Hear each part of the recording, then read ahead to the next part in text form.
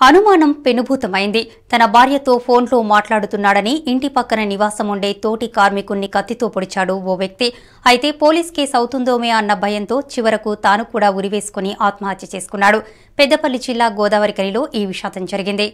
పెద్దపల్లి జిల్లా గోదావరికని గంగానగర్ మిలీనియం క్వార్టర్స్లో తమ్మ రాములు, చీట్ల రవీందర్ అనే ఇద్దరు సింగరేణి కార్మికులు పక్కపక్కనే నివాసముంటున్నారు. అయితే రాములు భార్యతో రవీందర్ తరచూ ఫోన్లో మాట్లాడుతున్నాడని రాములు అనుమానం పెంచుకున్నాడు.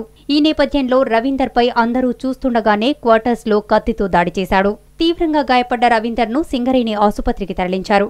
అయితే కాలనీ వాసుల ముందు పరువు పోయిందని భావించిన రాములు ఇంట్లోకి వెళ్లి ఫ్యాన్కు ఊరేసుకుని ఆత్మహత్య చేసుకున్నాడు. అనుమానంతో తలుపులు బద్దలు కొట్టి చూసేసరికి అప్పటికి చనిపోయాడు. ఈ ఘటనపై కేసు నమోదు చేసుకున్న గోదావరికని పోలీసులు దర్యాప్తు చేస్తున్నారు.